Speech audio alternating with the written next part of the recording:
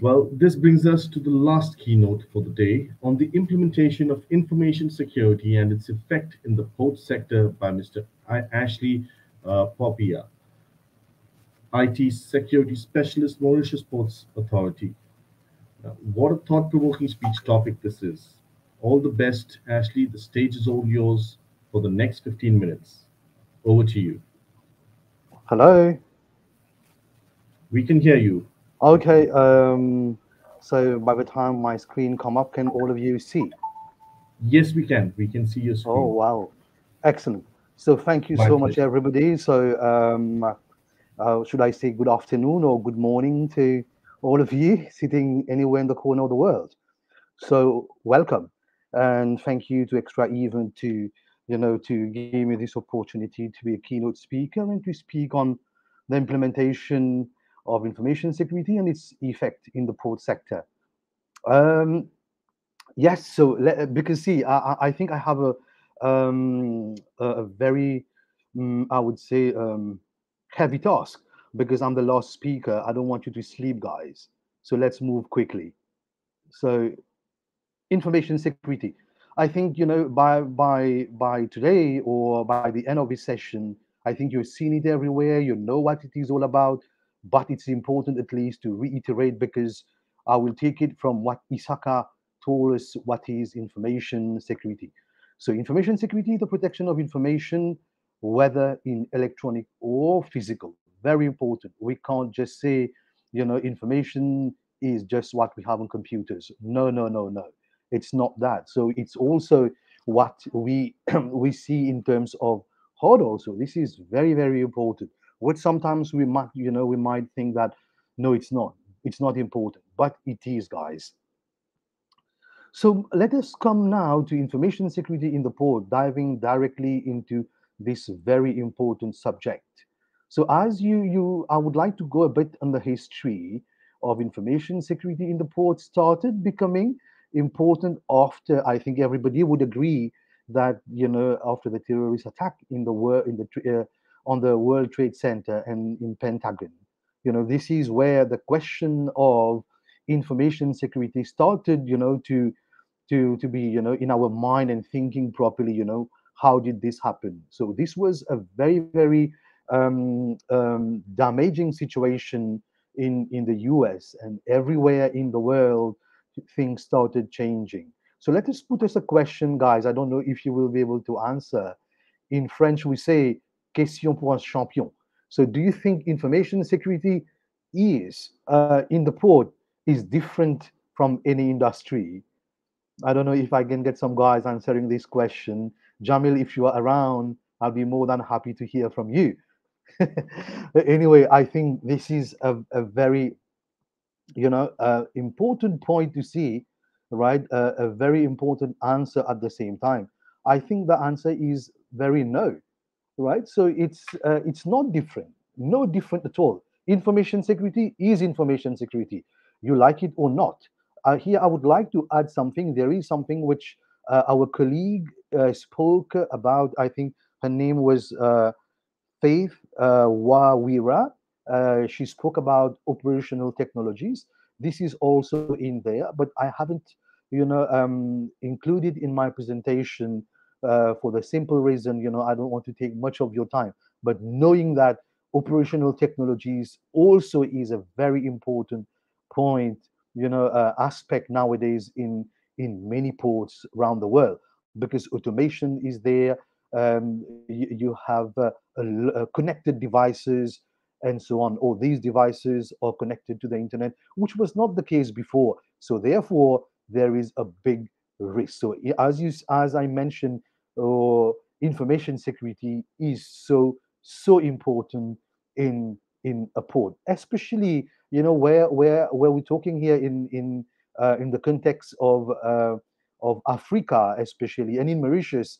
Mauritius being we have only one port, so we are doing our best to secure the only important infrastructure that we have here. So I don't think it's only happening in Mauritius. Around the world, everybody or every CEOs, every information security administrator or CISO make sure that their data are very, very, very secure. Because just imagine if it is not, what can happen to this country. Let us see now few facts. What research has done. What research has been saying about all this. This is a new research which I've just done in a research paper from Science Direct, and as you would see, it's very, very clear. It's all the firms which you can see on your left hand side, and the type of operators they are, and the types of attacks which happen, and the year and the source, and all this is very, very clearly mentioned in this table. And I don't think, when you look at this, just see this type of attack which you can see, guys. It's um, cyber attack. You see malware, hacktivism, etc., etc. It's very so it's in a way saying that this is really happening in the world. It's not something which I'm just talking out of nothing. Just see that, I've just been around the world and seeing, what is there, what is really happening. So we've been in Thailand, and there is a statistic saying that, well, I've got the data till 2019, saying that, just see the type of attack which has been happening in the cyber security cyber incident which has happened in the port of Thailand. And this is very, very, according to me, very, very scary, and it is not something that we have to joke around. So we have to be very serious when it comes to cyber security in the port. So now let's see something which is again very important, which I would like to talk about, which is the implementation of information security in the port. So after seeing all these attacks I've just seen, and all the different data we've just seen. So how do we counter the threats mentioned above? The first one, which according to me is very important, and I'm sure all the viewers seeing this presentation, they would agree, and I'm thinking it's not new to anyone. Measures and policies are very important. Here I'm talking about the ISO 107,001, COBIT, NIST, and we have so many frameworks which can put in place. So these are, as I said, I'm referring to basically internal procedures of the port which you guys can put in place to just to have at least, I would say, a very good level of protection in your environment. The next one is we can use what we call a cyber risk management as proposed by the IMO. So in the port, I think, I don't know if we have an audience where we know what is IMO. IMO is, and as the name here mentioned, the full form is International Maritime Organization. So this is an organization under the UN which looks after all what is, the maritime aspect. So they have already proposed something which is a cyber risk management. So those who are in the port can already use it. The next one is that we have to do. I don't think, here I would like to just make a parenthesis. I think everybody would agree on this platform. There is no system which is 100% secure. You can have the best tool. Jamil, don't get me wrong, if you're listening to me, and others, who are, vendor oriented, um, I don't think, it's 100% secure. But you have always a small element if your staff are not well trained. And this is where my third point comes in, and where I say improvement of knowledge and competency of your staff. It's very important. Constant training. And the last one is awareness. Everybody in your organization must be, I'm repeating, because only machine, only tools won't do the job. It is next to impossible. So you need to drive your people around. You need to make them understand, guys, this is not how it works. A very simple example: a simple phishing can put your whole organization down.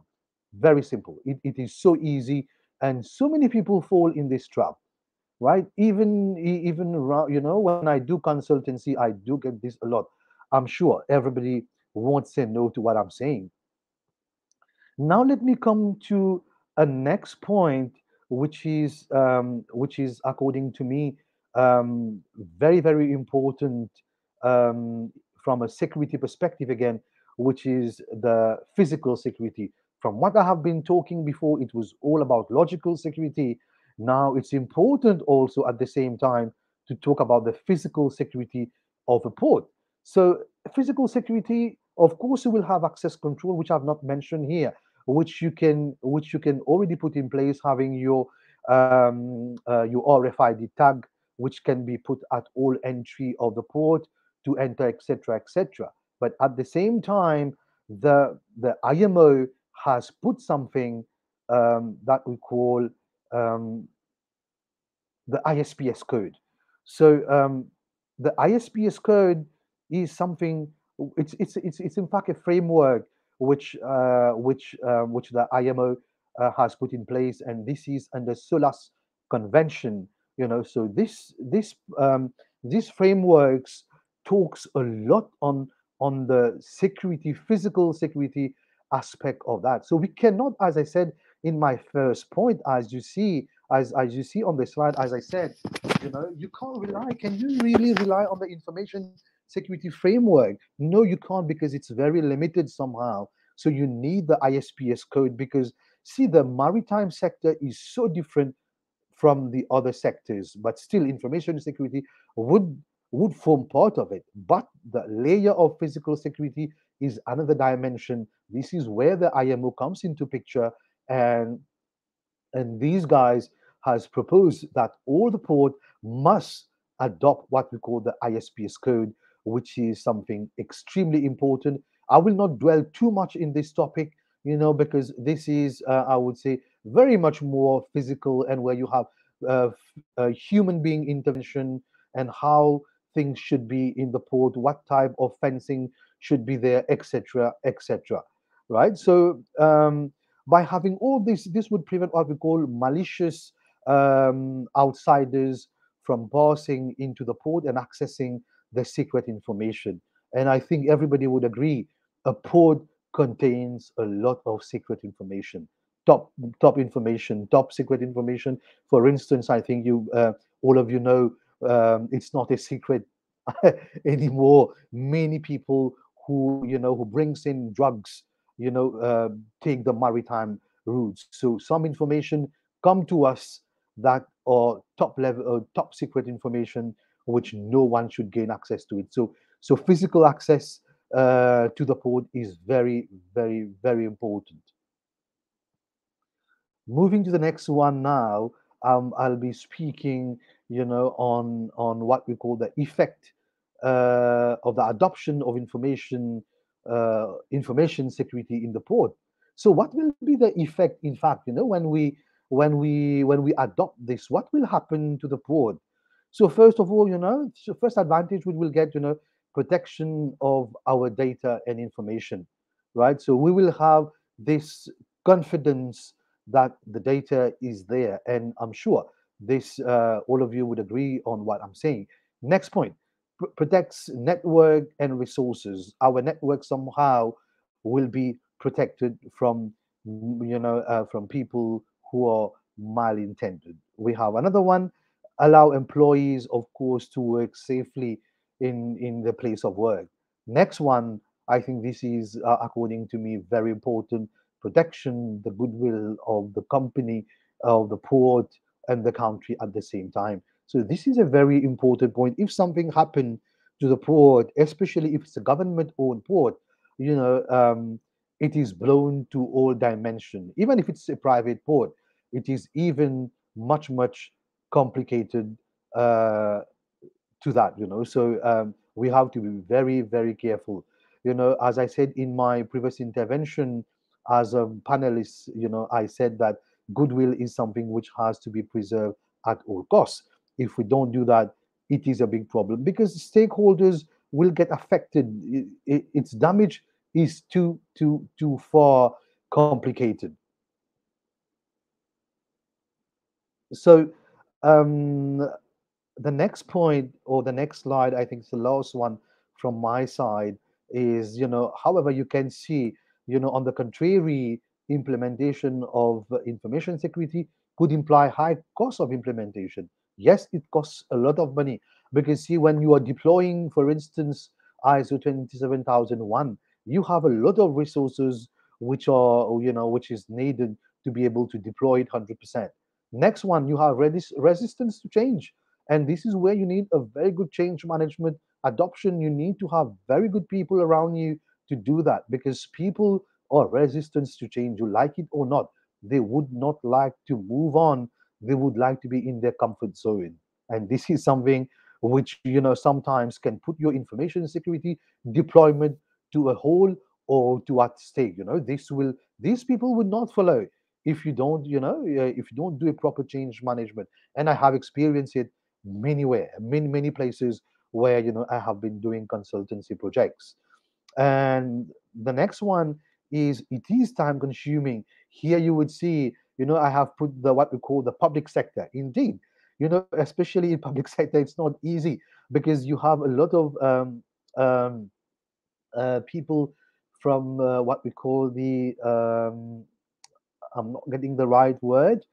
Anyway, so but these public sector people, it's not something which is very easy to do the task. It is time consuming, and they will take their own leisure time to implement it. So you need to have the buy-in of a top management. The top management has to be on you, with you, for this project to be implemented. Because why? The first point is, you need funding for that, right? And having a top management support, will ensure that all the all the supporting department will have to follow in what the top management is saying to do, is saying you guys to do, but they have to do it by means, by crook, or by hook or by crook. So this is the end of my presentation. As I said, I would not be so long, and as you would see below are my details. And if you have any questions, I've tried to put it short because I know I was the last presenter, and I have kept it as small as possible, short but sweet. I've tried to pass on the information. So if you have any question, Roger, I'll be more than happy to take it. And I would like to thank you so much for giving me this So far, opportunity. no questions, Ashley. But in case we do have any questions, we will go ahead and shoot them to you. Right? Thank you so much. Thank you. Thank Thank you. you. You can stop sharing, Ashley. Thank you. Thank you. Right. So, thank you, Ashley, for the extremely insightful keynote, and thank you very much for taking the time out and attending this summit and sharing with us your knowledge. Thank you very much. Thank you.